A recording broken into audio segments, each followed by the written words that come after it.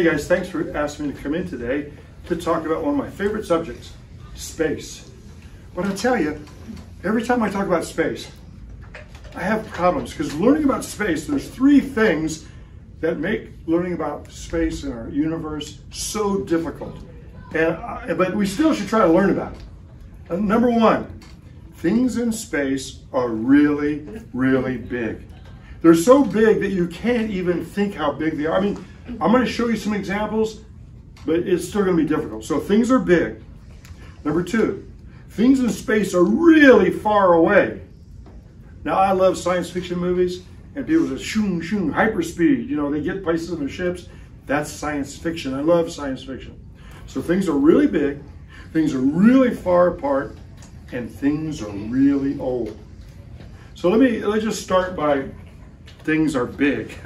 So usually you see pictures. I will tell you, any picture you've ever seen of the sun and the planets together is a lie. I'm sorry, it is. Anytime you see it on a TV or movie or picture or book, it's a lie. Even this right here is a lie. It's just not correct for two reasons.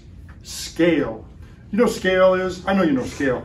I know. Remember when you used to play with your Barbie doll and it was like this big? No, your Barbie doll was this big and your teddy bear was this big. The scale was wrong, right? So scale has to do with when you shrink things or make them bigger. So I say this is wrong because this is not the right scale for size. If the sun is this big, these planets are not this big. If the sun was this big, you would have to use a microscope to see the planets because they'd be so small. But how can I just have to bring this in and go, hey kids, you can't see it, but all the planets are right here. Too small to see. Do you understand what I mean? The second reason why this is not correct is that if the planets are this size, they're not this close to each other. But I can't bring in a model of the solar system where Pluto is 30 meters away. You know, like it would be gigantic. You understand what I'm saying? That is the solar system. Things are way too big. Let me give you another example. Let's say I wanted to get the correct size of the sun. I'll need your help. Thanks for volunteering. It takes courage to volunteer. Come here. So this is a sun on fire. It's my old version. Here, hold this right here. And let's open it up. And open it one more time. And go on this side over here. This is a sun with the corona. The corona is all the part. So if the sun was this large, our sun, our star, our solar system, see that Earth right there? Right here? That's how big the Earth is next to the sun. Things are really big. But I tell you, our star, which is called Sol, that's where they get the name solar system, is a baby. Some stars are as big as this entire school compared to Sol. My head explodes when I think about how big things are. Anyway, the sun is a giant ball of hydrogen. Thank you, put that over there. Giant ball of hydrogen, and the Earth is this small compared to it.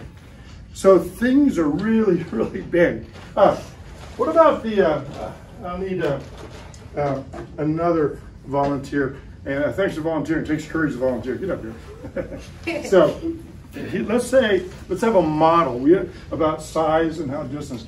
Let's see, this is going to be the Earth, okay? All right, and so you could be the Earth, okay? And this is going to be the moon. Now, if you see, I made these the same size. Is the Earth and the moon the same size? No, but it's cooler to see it this way.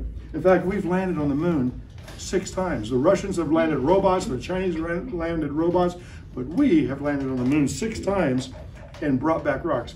Don't smile, it's better, okay? It was very serious. So here is an example of the Earth and the moon, okay? And they're about this size compared to each other. All right, you want to be the Earth or the moon? I'll be Earth. You'll be the Earth. Okay, take the Earth.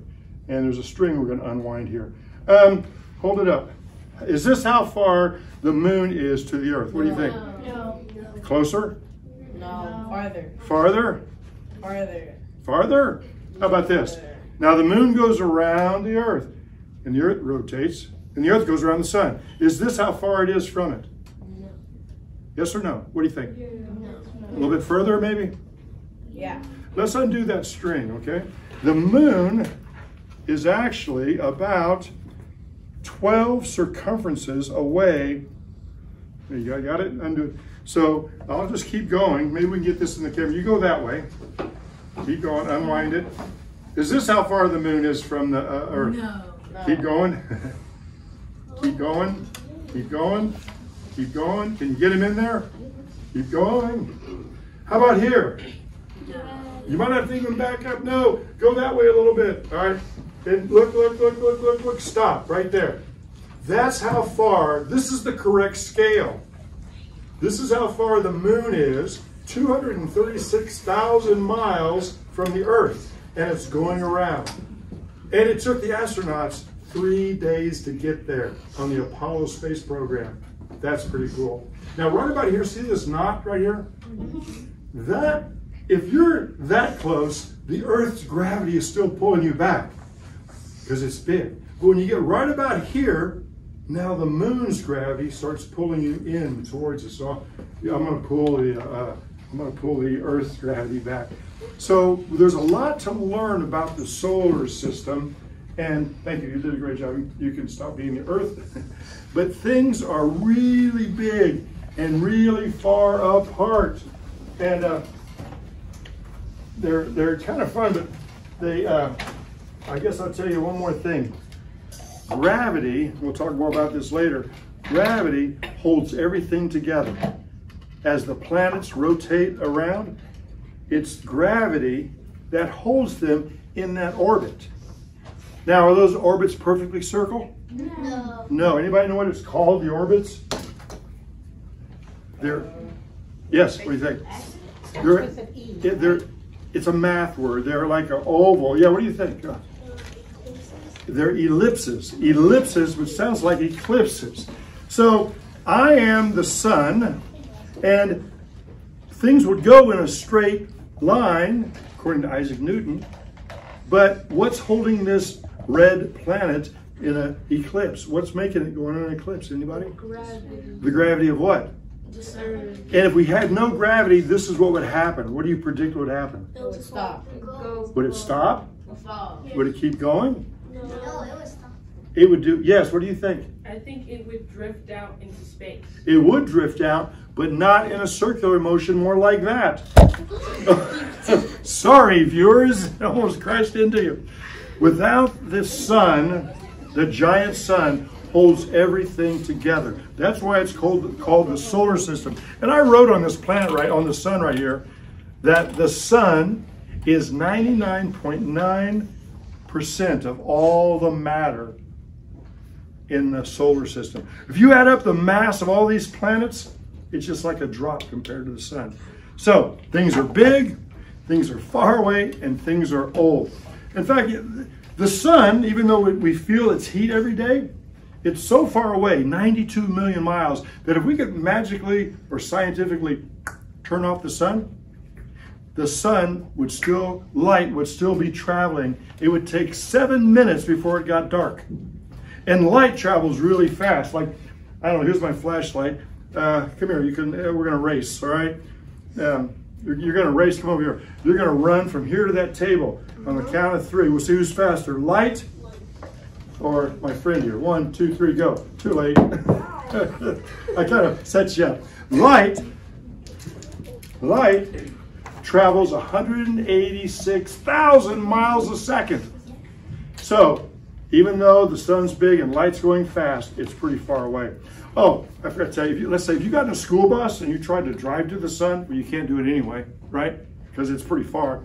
There's oxygen and you get hot and gravity pull you in. But if you could drive that distance, going 55 miles an hour, it would take you something like 18 years to drive there, day and night. It's a long way away. So that's a little bit of talk about the size of the solar system, the age of the solar system, and how big things are. Now I'll tell you one more thing, it's probably gonna explode your brain. When you go out tonight and look at a star, those stars are so far away that the light from those stars has taken millions of years to get to your eyes, which means that star may not be there right now. Our closest star, Alpha Centauri, it's 2 sets of stars. They're like 2.5 light years away. That means you'd have to be in a spaceship that could go that fast for 2.5 years just to get there. So it's big, it's old, and things are far away.